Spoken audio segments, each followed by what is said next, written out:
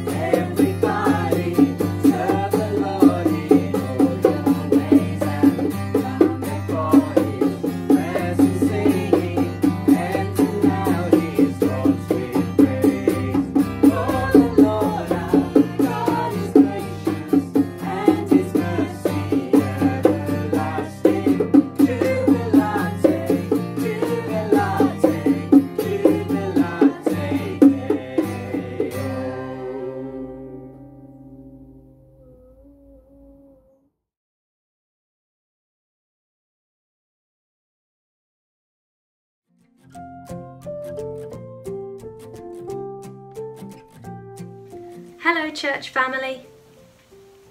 Did you know that we have been learning to sign together for 3 months now? That's an amazing achievement. So thank you to everyone at home who's been joining in with me every week. But it can be really easy to forget what we've learnt when we're not practicing. So I thought it would be a really good idea to record some short videos so that we can have a little think back to some of the signs we've done in previous weeks.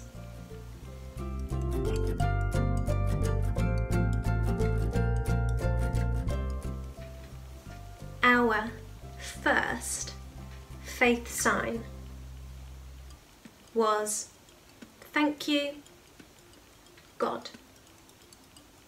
I'll do it a bit slower now. Thank you,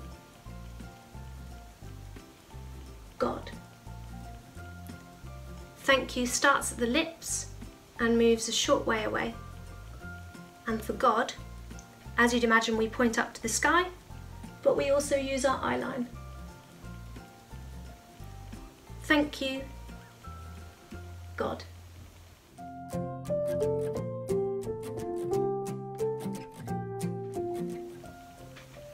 Hello everybody. Our faith sign for this week is Jesus keeps me safe. I'll do that a bit slower for you now. Jesus. So you're using your middle finger to just tap lightly on your palms to show the holes in his hands. Jesus keeps me. So for me, you use 3 fingers and point to yourself, point to your chest. I think of it like an M for me. Keeps me safe. So with safe, you have one flat palm in front of your body and a little way away from your body actually. And then your other hand, which is your writing hand, has got this sort of cup shape. And what you're doing is you're drawing your hand back across your palm, and as you're doing that, you're moving this arm closer to your body. So it's almost like you're holding something small and precious, maybe like a little animal, against your body. Safe.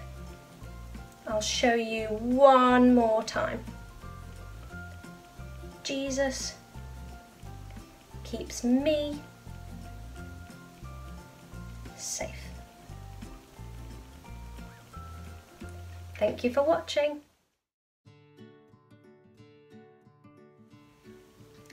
Hello church family. Our next faith sign was Amen. I'll do that a little bit slower. Amen. So our hands start in a prayer position, move apart, turn into fists, and your hands tilt forwards so that your thumb knuckles are facing the ceiling, and then you bring your hands back together again. This part of the sign means agree. Amen. Thank you for watching. We're going to sing a great song now about the fact that we have nothing to fear because we have the light of Jesus in us. Creep, creep, creep. Let's sing together with the actions, of course. Yeah?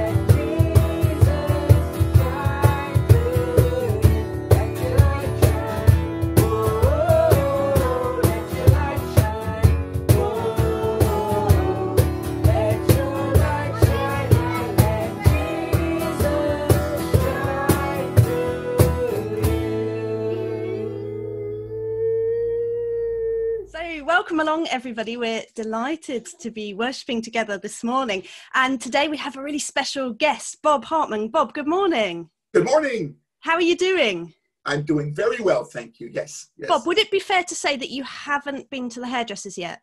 I have not been to the hairdressers yet. As a matter of fact, I bought myself a pair of clippers yesterday. They were on sale in Sainsbury's. I thought I might try and have a go myself. Anyway, but I thought in case I messed it up entirely, I didn't want to do it before we did this. So I have to say that I'm the expert at this because for Christian Aid Week, I shaved off Justin's hair, which was much longer than it is now.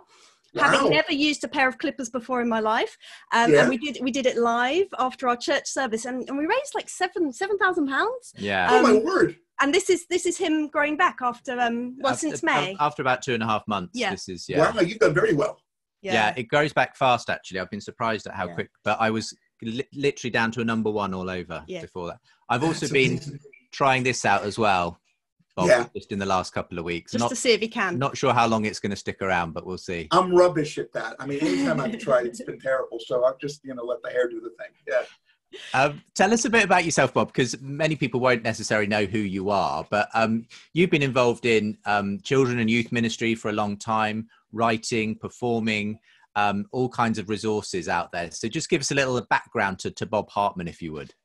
Yeah, I mean, that's pretty much it. I guess I'm a writer, mostly for children, although I've done some adult stuff as well, and a storyteller, So I started out as a pastor and did sort of a theological, degree, and then gradually just kind of got really intrigued by the whole idea of storytelling. So started putting my hand to retelling Bible stories, and then sent them off to Lion Publishing at one point, and, would you please consider turning this into a book? And they were like, yeah, and it just kind of went from there. So I've rewritten loads and loads of Bible stories, not all of them, but a lot over the years. And as you say, I go to churches and schools and whatnot, and tell them live there. We've used lots and lots of your resources in our church services over the years. This is some of our stash of your books that we keep on our shelves here. So we thank you for those, and thank you for your time with us today.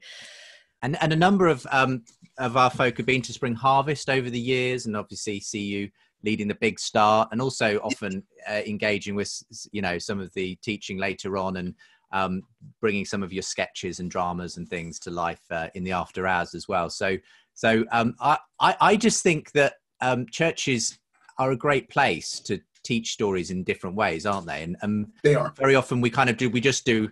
It's just about the sermon, it's just about the singing, but actually there's all kinds of creative ways to bring these stories alive, and you've been doing that for a long time now, Bob. We were going to have you leading our theme at our family weekend in October, which we were going to be sharing with High Cross Camberley, so we're really sad that obviously we're having to postpone that particular family weekend this year, but we're hoping to make it happen next year. Circumstances allowing, so we're looking forward to that. That'd be great. No, I mean, it's been great fun, as you say, over the years, doing the different events, and hopefully, I suppose, providing a bit of an example, a model of how you can tell the stories, and how you can use your imagination to do that and to bring them to life. And when you think, I mean, the bulk of the Bible is narrative, isn't it? So to actually tell the stories and to tell them well is kind of doing what God says in Psalm 78, isn't it? To pass his story to the next generation. And that's kind of what I hope I'm all about. Yeah. Well, we've been engaging with some great stories from scripture just lately in our church family. We've been journeying through the book of Acts. So we began the week before Pentecost, and we've just gone on from there. And we have loved exploring these amazing stories. Acts is such a page turner. It is. We've been telling the stories through the use of puppets and all sorts of other fun things. Do you love the book of Acts? Oh, I yes, absolutely. And what really makes me sad in some respects is that there actually isn't a decent children's set of retellings about the book of Acts. I mean, I did a set of retellings with Conrad Gemf, Conrad from LSP. Conrad. He and I did a book about Paul together. So we were able to retell all those stories from the book of Acts, and shed a little light on the letters as well, the epistles as well. But there really isn't the Lion Storyteller book of Acts or any really book of Acts. And I think that's such a shame because, as you say, it's a phenomenal book. and great stuff happens. So yeah, I love the Book of Acts. We've been finding it's provided very fertile material for our puppet sketches each week, Bob. We haven't got one for this week, but every week we've been telling the story of Acts through the Book of Puppets, and there's so many action stories in there. You know, imprisonments, earthquakes, shipwrecks. It's fantastic for that kind of thing. So it's all happening, you know. Yeah. And one of the things we found, and one of the reasons we chose the Book of Acts, is that we believe it speaks powerfully into this time that we're living in at the moment. I mean, what does it mean to be church at the moment? We're all so confused, and everything that we know and hold dear has just kind of been thrown up in the air. And so all of us as churches are grappling with, well, what does it mean to be the body of Christ at the moment in these circumstances? And we felt drawn to go back to the Book of Acts to see where it all began. In such difficult circumstances, those apostles managed to spread the word far and wide. And of course, it was all because they began with the power and the fire of the Holy Spirit in them. Yeah. Yeah. Well, I did it without Zoom. It's amazing. You know, that's the phenomenal thing, isn't it? You're absolutely right. You know, I mean, God goes to work. They give God room to work in their lives, and the most phenomenal things happen, you know. And they create these fantastic communities, which I think is the other really important thing to consider in light of our current situation. And I think a lot of people are recognizing the importance of local community, about people working together right where they are to make a difference. And I hope that that's the kind of thing that's going to carry on once things go back more like to normal. Yeah. Well, should we tell some stories? Yeah. Well, we wanted to bring you on, Bob, so we could hear a few stories and a few of the ways. I know you've got a new book that's come out during lockdown, which is actually based on the story of the Philippian jailer and the earthquake, which we did in our puppets recently. So we're going to get to that. But there was one that I like that's in one of your books. It's called Eutychus Yawned. It's a story we haven't yet reached in the Book of Acts. I think it comes up in Acts 20. And it's a scenario that some people may be familiar with, falling asleep during a sermon. So has anyone ever fallen asleep during your sermons, Bob? Oh, absolutely. Yes, absolutely. I think every preacher's probably experienced that, sure. Well, I certainly have, absolutely. So sometimes I think I might do a head count. That one's nodding off. That one's not, you know. The lovely thing about, of course, doing these talks online these days is that you can't tell who's falling asleep and who isn't. You know, absolutely. Half of them are in their jammies anyway. But you know, yeah. Though in some ways it's harder, I think, to probably preach to a camera rather than to an actual congregation. It's a little bit of a different experience doing it that way, but it is. I mean, because you got no feedback, you know, and with the storytelling, of course, feedback's important. So I'm glad you guys are there, you know, in order to do a little feeding back. Yeah, well, it's not just us. We're going to bring the children in as well. Come on, guys. Come and join in, and we'll enjoy the story of Eutychus. Noah's going to have to duck a bit. All right. Okay. All right. Bob's going to tell us the story. Here we go. I'm going to mute us, Bob, so we just hear you. Okay. Here we go. Now here's the deal, guys. I can see every head. That's perfect. The only action that you have to do in this story is yawn. All right. I can do that. But yeah, that's perfect. Yeah. So like a really good yawn, and there's going to be a load of yawning. Okay. Yes. There's a hand up there. You have a question? No, he's just putting his hand up. Perfect. Here we go. Okay, here we go. Eutychus yawned. Oh, very good. There we go. It had been a long day. He'd risen early and done his chores, then run himself ragged, playing with his mates. But now it was late. Really, really late. Eutychus yawned and yawned. Very nice. It's not that he was bored. It was Paul, after all, who was talking. Paul, who had persecuted the followers of Jesus. Paul, who had met Jesus himself in a blinding vision on the road and had come to follow him too. Paul, who had traveled the world telling everyone about Jesus' life and death and resurrection and doing miracles in his name. It was Paul who was talking. But he'd been talking for a very long time. And it was nearly midnight. Eutychus yawned. And yawned. And yawned. the lamps didn't help. It burned his eyes and made him drowsy. So he climbed onto the windowsill of an open window, perched 3 stories above the street below to get a little air. And still, Paul kept talking. Eutychus yawned. And yawned. And yawned. One more time, and yawned. And then he stopped yawning and started snoring. Can we have a little of that? Very nice. And sleeping. He slumped and then slipped off the sill. Don't do that at home. And fell out of the window to the ground below. Yeah, very good. People screamed. Indeed, they did. Paul stopped talking. That's the way to get the preacher to stop. And everyone raced down the 3 flights of stairs to the street below. He's dead, someone shouted. But Paul scooped him up in his arms and said, different. Don't be alarmed, he said. The boy's alive. And so he was. Some of the people went back upstairs and Paul carried on with his talk. He didn't finish until daybreak. And the rest of the people, they took Eutychus home and made sure he got to bed.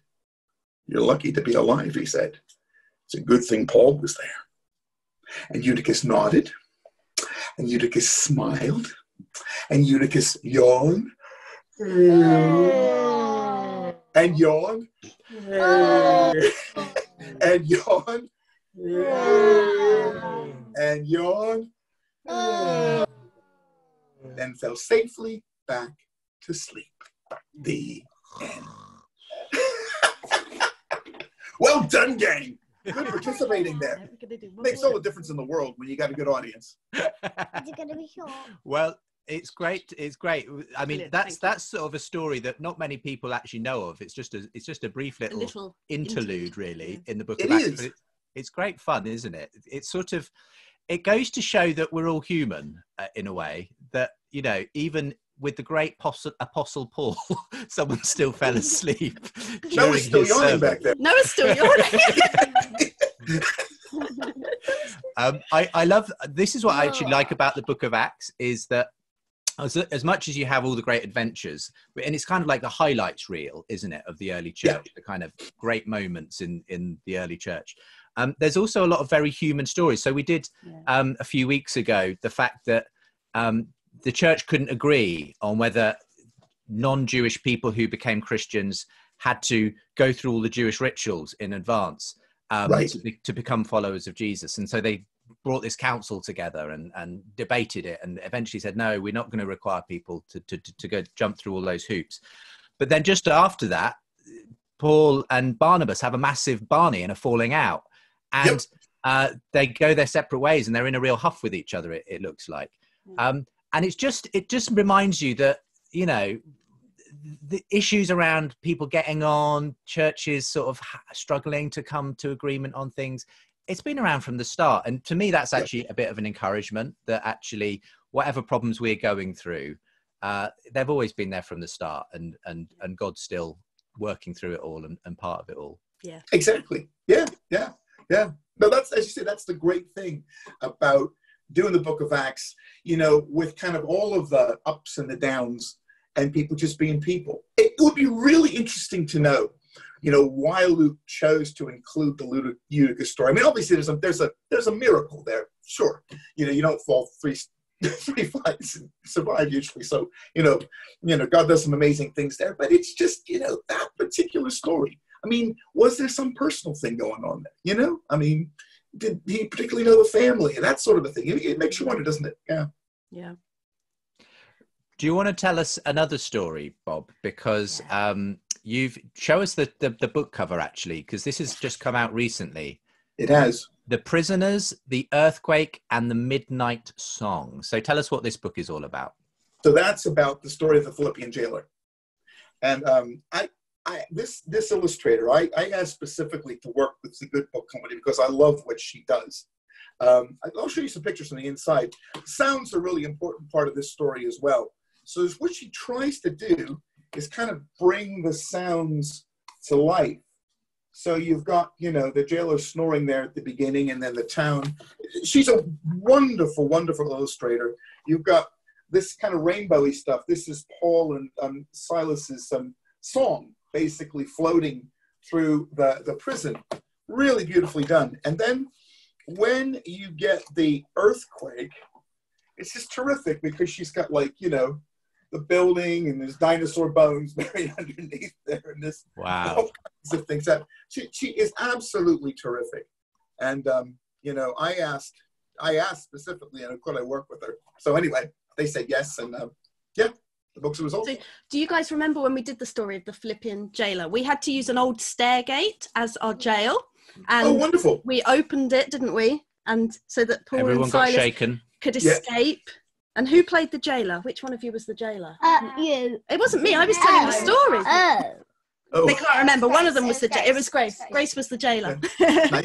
Nice. Right. Should we hear the story Did they again? stop you in time? You didn't have to kill yourself in the end. They stopped you. No, fortunately. Well, you're there with us, so obviously.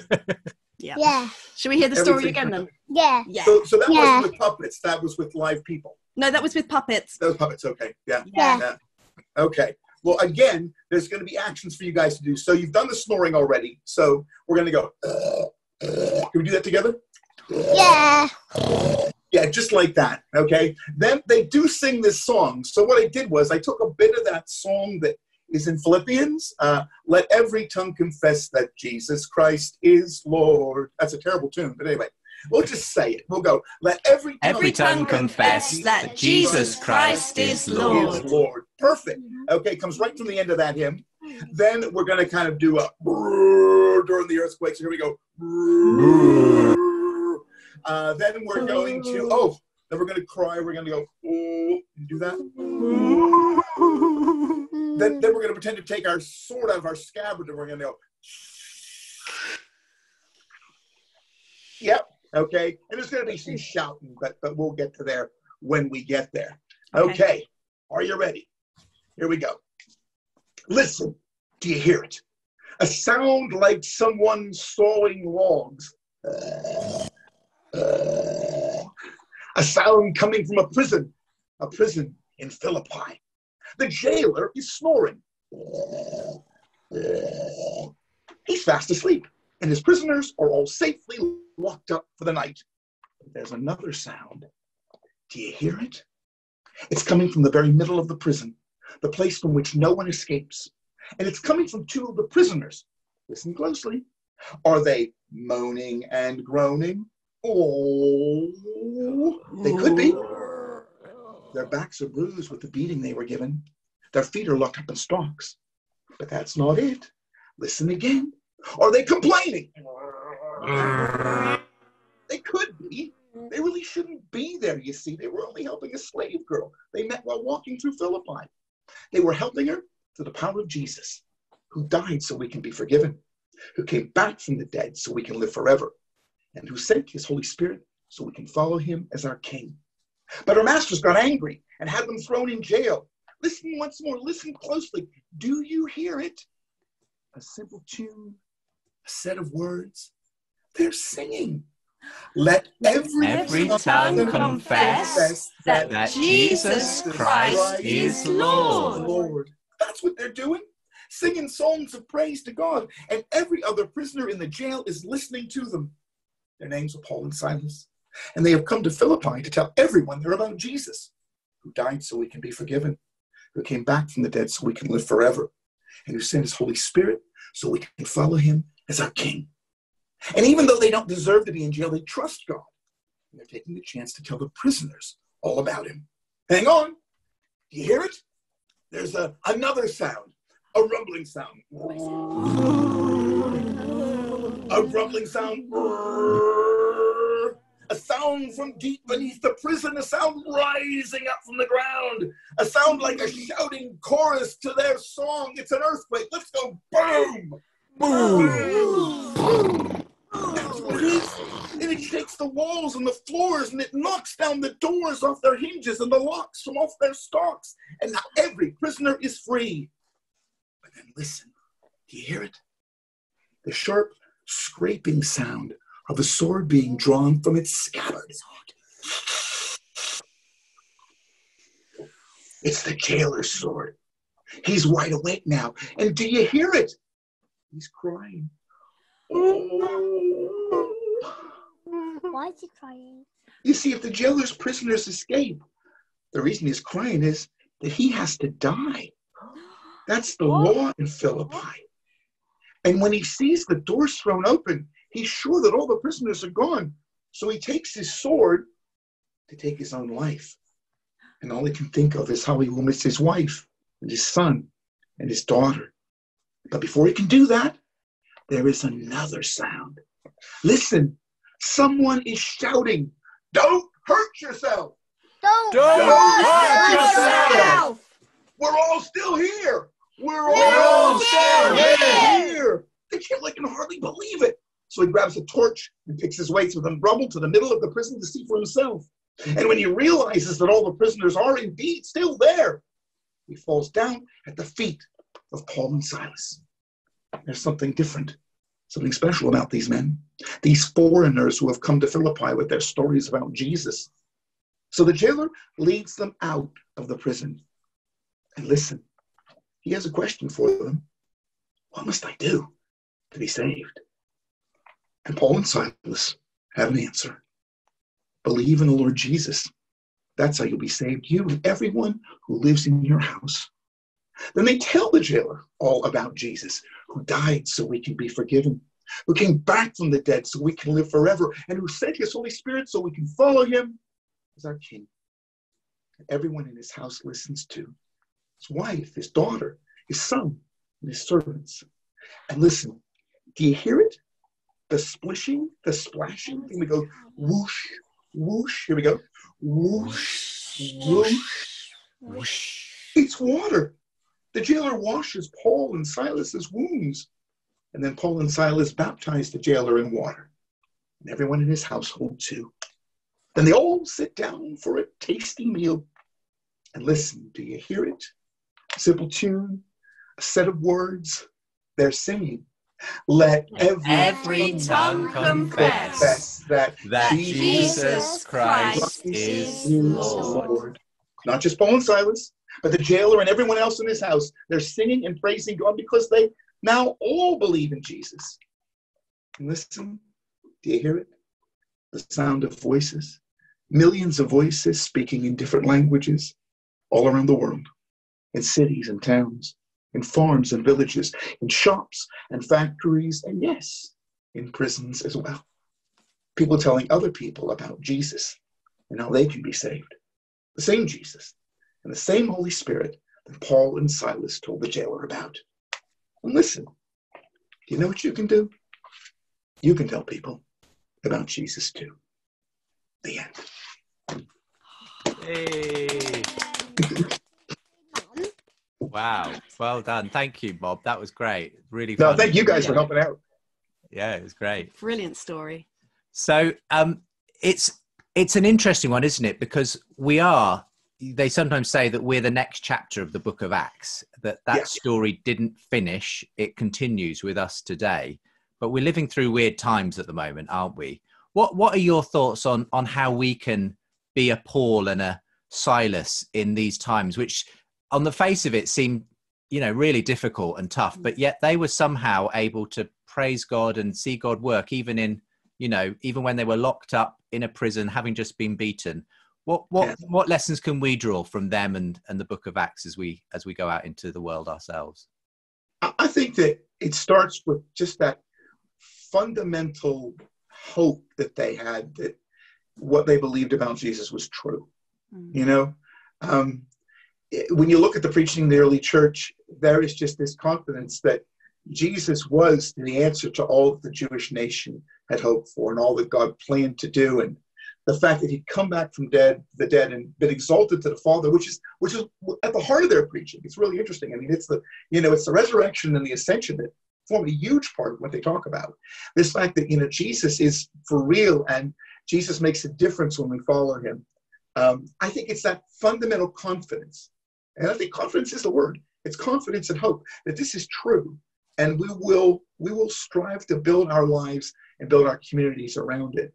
And like I said before, I think in a time where we're kind of falling back on local communities. This is an opportunity for churches really to be what Paul and Silas were in that situation. I mean, they were the only Christians in the room, when that happened. And yet, there was something phenomenal, A, about the way they responded to being set free. They didn't run for doors. And B, the fact that they were willing to attest to their faith, through all of that. And to show compassion, on the jailer and his family, etc. Yeah. So I think just, believe what we're called to believe and be who we're called to be. It's really sort of simple stuff. I mean, frankly, Justin, it's what I like about what you do on the unbelievable thing. Because in a sense, it always keeps coming back to that, doesn't it? This is what we believe and this is who we are. And if we just kind of continue to trust in that and live that way, then, God will continue to work through us. Yeah, it's such a powerful message, isn't it? That we can be confident in who we are, in whose we are, in the gospel that we have to proclaim, and also that we don't have to figure everything out, that God is always at work before us, ahead of us, within us, in ways that we don't even know. The Holy Spirit is powerfully at work. And actually, we're excited to see what God's going to do in this time. We just have to keep on joining in and trying to keep up. Yeah. Absolutely. And of course, that's what they did. In a sense, there's almost this sense, well, there's a very real sense, isn't there, that the Holy Spirit was going before them. The vision, Paul's vision will come across the water, come to Europe, and here's what I want you to do, and then go here and go there. It was that willingness to trust what the Holy Spirit did and what he said that made a difference too. Yeah, absolutely. Bob, we wondered if, just as we draw our time together to a close, whether you might pray for us and for the work of the church and what the Spirit is doing at this time. Sure. Yeah. Here we go. Father, we thank you so much. We thank you for Jesus, who died so we could be forgiven and came back from the dead to guarantee our future, and who sent his Holy Spirit so we can follow him. Lord, we thank you for what these guys are doing. Just proclaiming your message, every Sunday morning from their home in Woking. And Lord, we just ask your continued blessing on them as they do that, and explore ways to do it more creatively and together as a family to share who you are, not only with one another, but with their community. So bless them, we pray. And help us all, we pray, because Lord, we're all looking for ways to do this more honestly and to do it more realistically, and to just witness to your power and your love, not only through what we say, but through how we live in our communities. So help us all, we pray, in Jesus' name. Amen. Amen. And loving God, we thank you for Bob and for the gift that you have placed in him to share the stories of your word in Scripture and to tell them in ways which bring them alive and show how relevant they are to our lives today. We pray your blessing on him and all he does in Jesus' name. Amen. Amen. Amen. Amen. That was good, wasn't it? It was great. Thank you so much, Bob. That was a real treat.